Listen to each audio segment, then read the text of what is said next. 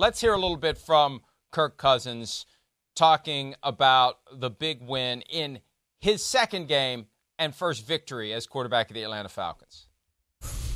Just proud of the way we played, proud of the way we found a way to win, and we can build on that. And I think it'll build some character and some resolve in our group, and really looking forward to building on that up ahead because we got a short week against a really good opponent now, which is the way the NFL is. It's so important to find ways to win, and that's how you put together a great season is, when you have these games that could go either way, you find a way to have it break your way.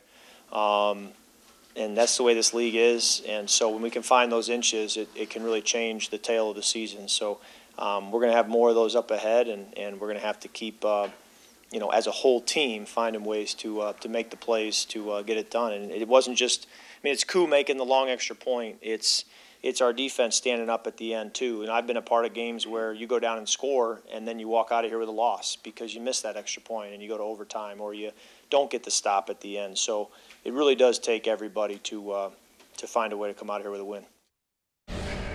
And he really makes a great point. We watch games and we develop a sense thousands of miles away when it's going well and when it's not going well. And the teams that can take the moments when it doesn't feel like it's going well and twist that their way. And I feel like it started for the Falcons when they went for it on 4th and 4 late in the third quarter. Because I remember when it got to 4th and 4, they're down a point at the time. I had the thought this would be an interesting spot to go for it, but they probably won't. They'll probably punt, and the offense is out on the field. They convert it. The next play, they score the touchdown. And that was the first moment I thought the Falcons can win this game. Now, it changed dramatically by the end of the fourth quarter, and they had to pull a rabbit out of the hat, but they wouldn't have even been in that spot if they didn't execute in those two plays. And that was kind of the beginning of we're kind of not supposed to win this, but screw it. They let us hang around this long. We're going to go take it. That was the mini version of it, and then the big version of it came late in the fourth quarter. Exactly. And I think what you're saying, you just heard Kirk Cousins really describe of being in games and how it takes the whole team to really believe and know that you can still win that game.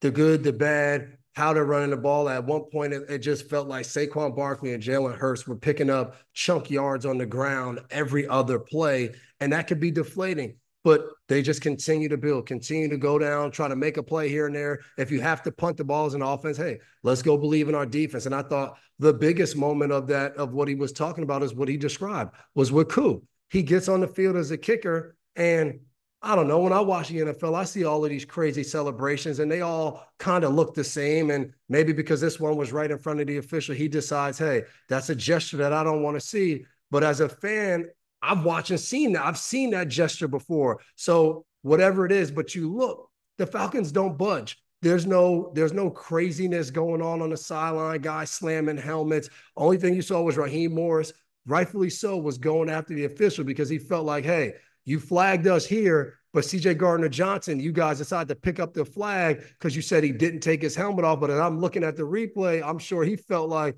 well, he did kind of throw his helmet off. So he was ripping the official on that. But Younghoe Koo said, you know what, that has nothing to do with me.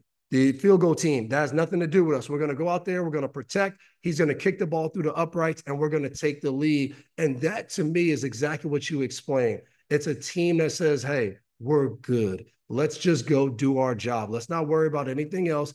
Go on, do what we need to do, and the rest will take care of itself. And I don't want to say you rarely see that, but you don't always see that in the NFL. Teams and players are impacted by what happened before or what might happen next. And then ultimately they screw up the biggest moment where they need to just execute. You don't always see that. Hi, it's Mike Florio. Thanks for watching PFT on YouTube. Hit subscribe for the latest news and analysis from Pro Football Talk.